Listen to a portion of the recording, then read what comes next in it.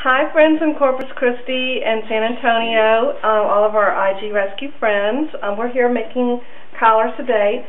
The first step is to buy, we're using 100% cotton material and we're cutting it on the bias. That's important because it's more stretchy if it's on the bias. And I'm going to tell you who's here today. We have Kelly, Karen, Santos, and Kevin. Richard. I'm sorry, Richard. And Ann, and I'm Jean, and Bert is holding the camera, and I'll get a shot of Bert later.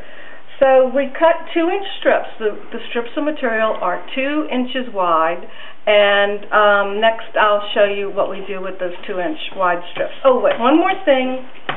There's corners. In the corners, the parts that can't be, some parts are it's going to be too short to make a braided collar, so you can use it to make little doggy bandanas, so nothing goes to waste. Okay. All right. Go. Is it on? Okay. We have 3 strips of fabric, 2 inches wide, and to get the braid started, we safety pin the ends together. And Frank is not very tolerant of other males. And then we just start, we use anything, but a chopstick works very well. Anything will do. And we just start braiding. So they can't be neutered. You just kind of turn the edges and kind of fold them. And it doesn't have to be perfect. They come out like little ragamuffin collars. And sorry, I'm kind of fumbling here. I can edit it, Bert, and make it better. And this is Hannah. Hannah's up for adoption. And you just start braiding. You just kind of, there's the wrong side of the fabric and the right side of the fabric. If you just kind of fold it inward a little bit as you go, and try to keep the braid flat. The little collars come out nice if you kind of mush it along the way.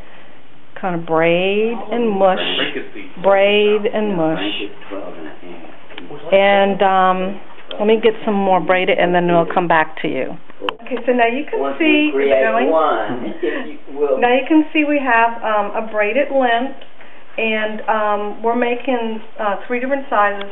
The braided length is going to be 10 inches, 11 inches, and 12 inches. Those are the 3 sizes we're making.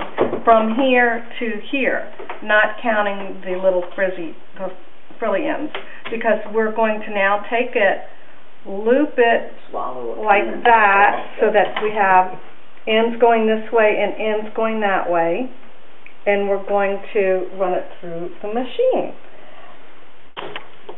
Santos is taking them and he's looping it together, the ends together, and he's just going to run it through.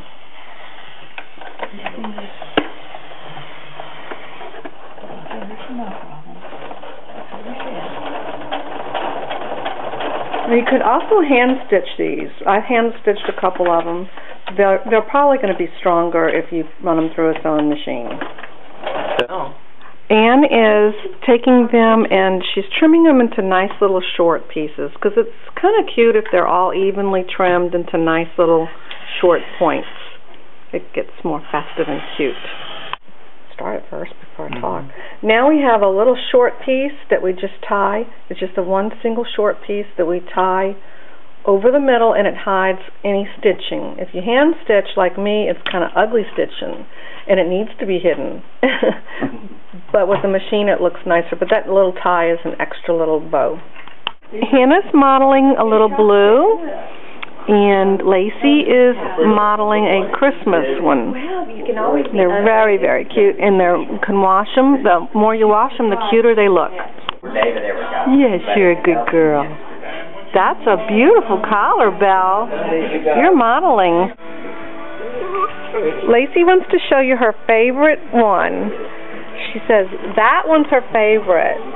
And my favorite is, I don't know which one my favorite is, but they're all beautiful.